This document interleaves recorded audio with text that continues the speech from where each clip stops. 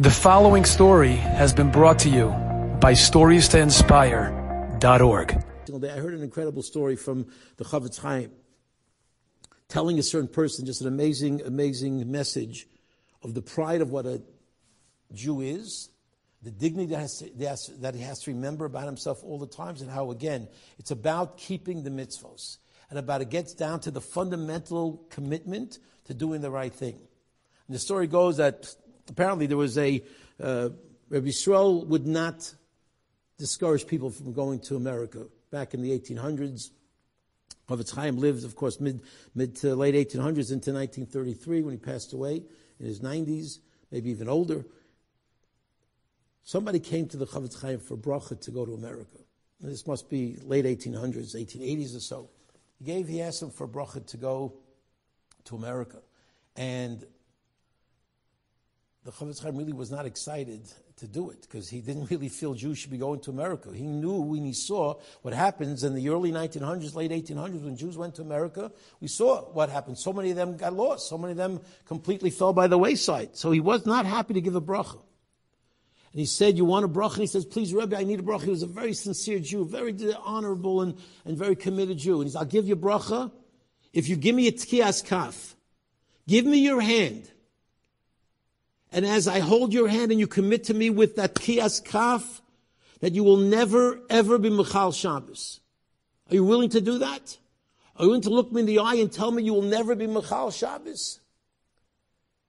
And he says, "Rebbe," he has the hand of the Kadosh V'Torah, the Chofetz Chaim, surrounding his hand, and he grabs it, and he commits, and he says, "Rebbe, yes, give me a bracha. I need to go to America, and I commit to you, I will never, ever break Shabbos." He said, okay. He gives him a bracha, they should be Matzliach. And he goes, and I'm not sure how long he was there, but this person was very strong, and he committed. And he had a certain job in a certain factory. He was doing quite well in this job. And the Baruch Hashem, he told him up front, I can't work on Shabbos. That was obviously the norm in those days. Very often people or most of the nefesh would literally go from job to job. This guy was working for a long time, and he says, I just got a new partner, and we have a change of situation. It's worked for a while, but not anymore. If you want this job, you've got to work on Shabbos. I can't. I can't. I'll work double every single day. I can't work on Shabbos. He says, I'm sorry, you need to work on Shabbos. If you don't work on Shabbos, you don't have this job. That's it. He was heartbroken, but he says, Friday came, and he says, "You coming tomorrow?" "I'm not coming tomorrow." And he lost the job. 1 week, 1 month, 2 months, he's looking, he cannot find a job. He cannot find a job, and he's trying everywhere, and this was a well-paying, solid job where he was able to take care of his family. 3 months, 4 months go by, 6 months go by. And he's down, literally, the cupboards are empty. He's scrounging around for any last possible morsel to be able to put a meal together, to put Shabbos together. He had not yet broken the deal. And he finished davening Shabbos 6 months, pretty much later.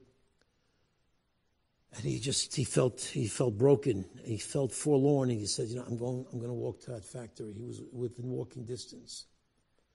I just said, I'm going to tell him I'm going to come into work next week. And he walked to the factory, and he was going up the steps.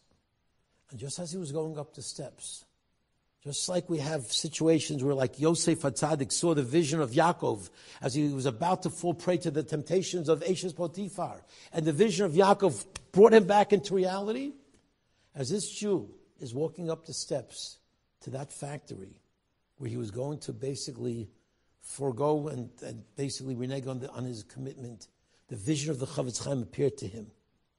And that incredible face, the holiness, the feeling of his hands, all came back. The moment when he made the commitment to the Chofetz Chaim that he was never going to break Shabbos came back to him in its full impact. I can't do this. He turned around and he went home.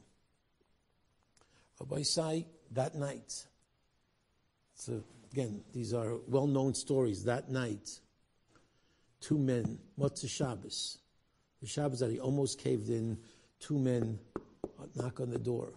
He opens the door and he sees his boss, and he sees another guy, and he says, "What are you doing here?" And he invites him in. So he wanted to talk to you. He says, "Yes." He says, "Well, I need to tell you something. 6 months ago, when I told you that we have a new boss, I have a new partner, this is my partner." And at that time, he was very, very adamant. And he said, if people are going to work here, they need to work on Shabbos. We need to keep this factory pumping 7 days a week.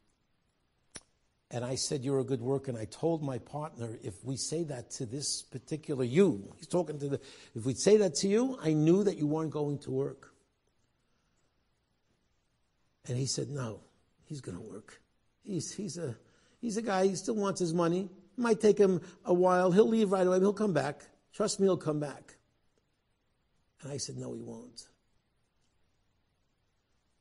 And they made a bet. And he says, we made a bet with each other. And my partner bet me that you would indeed come back within 6 months. And it was a hefty sum of money that we bet. And I said, "No, he won't." I have to tell you that 6-month bet ended today. And I need to tell you that because you did not ask me for that job, I took away your parnasa for 6 months. I have money here to pay you for the 6 months that you didn't work. And because you taught both of us a lesson in dignity, in strength, in commitment, and what it is to be true to who you are as a Jew, I'm giving you the money from the bet as well, and that's a significant amount of money. We want you to come back, and I want to thank you, because I'm giving you this extra money because you taught us both an incredible lesson. And with that, he got his job back, and he was able to stay true to his commitment to the Chavetz Chaim. Rabbi Say, this happened to have a clear, happy ending 6 months later. Sometimes it's clear, sometimes it takes longer, and sometimes the clarity only comes in the Olam HaEmes. But one thing we need to know, if we know who we are, when we know that we are Yisrael, we are the people who have fought against all adversity, and we've come up strong, we've come up proud. Well, we know that we have to be distinct, and that's why we had to go down to Mitzrayim, because in Eretz Yisrael we would have just been too comfortable and we would have been immersed within the nations. By going down to Mitzrayim, we left as Klal Yisrael, not as a very nice, wonderful nation enmeshed within the rest of the nations of the world. Enjoyed this story? Come again. Bring a friend. StoriesToInspire.org